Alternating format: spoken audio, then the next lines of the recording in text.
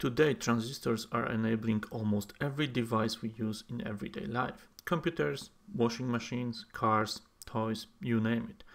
Most advanced and smallest transistors are in computer processors. Austro-Hungarian physicist Julius Edgar Lilienfeld proposed the concept of field effect transistors in 1926, but it was not possible to actually construct a working device at that time. First iteration of transistors in silicon manufacturing was called planar. The planar transistors was invented by John Herney in 1959, and at this time it was actually possible to make it. But what is transistor? Transistor can be a switch or amplifier. For CPU, most interesting is the switch mode. We can control it, and designer can create logic gates from it. From these building blocks, CPUs are born. Transistor is made out of two conductive materials separated by semiconductor. In this state, power cannot flow from source to drain. If we apply some power to our control switch semiconductor, the current is allowed to flow from source to drain. Today, computer processors or CPUs, how often we name them, are manufactured by many different companies. Some of them are Global Foundries, TSMC, Samsung, and Intel.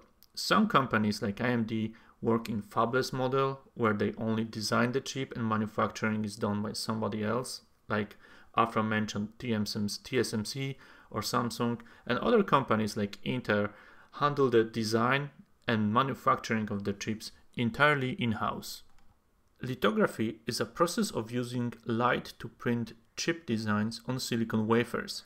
To print modern processors, we use ultraviolet light because of the wavelength.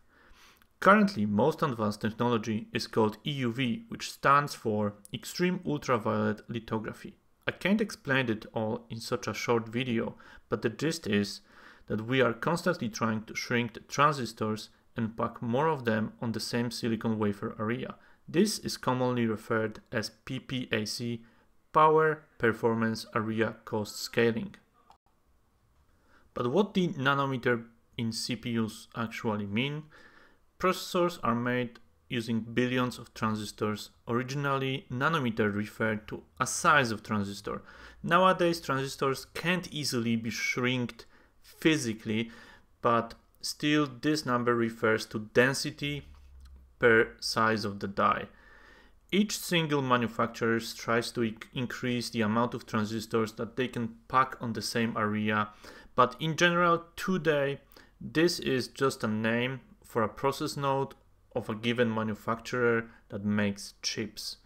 Obviously, the smaller we go, the bigger density of transistors can be fit on certain area, and this is what we want. Planar transistors for many years was the dominant design of transistor. Up to 22 nanometers, it was everything we basically did. With the shrinkage of the process, planar transistor had to be replaced with something different because of the issue with the current control. With 22 nanometers, swap from ultraviolet lithography to extreme ultraviolet lithography, the design changed from planar to FinFET. FinFET represented a revolutionary change to the way how we build transistors. As compared to priorly transistors technologies, the fin contacted on the free side by the gate provided much better control of the channel formed within the fin. FinFET is reaching the end of its life and utility as we reach 5 to 3 nanometer nodes. For Samsung, it is rumored to be actually 5 nanometers when they will switch away from FinFET, and for TSMC, it should be around 4 nanometers. FinFET, with shrinkage, FinFET showed similar issues to planar transistors as we kind of lose control of the channel, and this has to be replaced so we can keep shrinking the process. With 22 nanometers, swap from ultraviolet lithography to extreme ultraviolet lithography, the design changed from planar to FinFET. Now let's talk about the future of the transistors. This technology will move us beyond what currently FinFET technology could and enable even smaller and smaller devices. Gate-all-around or GAA transistors are a change in transistor structure where the gate contacts the channel from all sides and enables continuous scaling. This strategy is called GAA. Early GAA transistors will have vertically stacked nanosheets that are surrounding the gate material.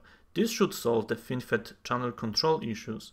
The best thing about the nanosheets is that they can be scaled very rapidly for the performance or power. There is a lot of manufacturing issues to jump through with nanosheets, but for sure in future they will evolve to nanowires, which should improve the process further on. Intel plans to introduce a vertical stacking technology called RibbonFET. From what we can see, RibbonFET will be very similar to gate-all-around, and what Intel is telling us that from 2024 they will be able to stack FinFET looking transistors in gate-all-around structure called by them RibbonFET. While Intel didn't shed a lot of light how it exactly will be made, we all can presume that it is basically Intel's way of explaining how they will do gate-all-around transistors. VTFET or vertical design of transistors is something entirely new from IBM and Intel partnership. It is supposed to replace in future RibbonFET process. It should improve density or power efficiency of final product. We don't have much information about it yet, but in near months Intel should shed some more light on it.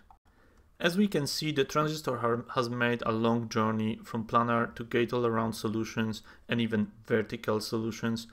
If I got something wrong or I missed a key information, please let me know in the comments below.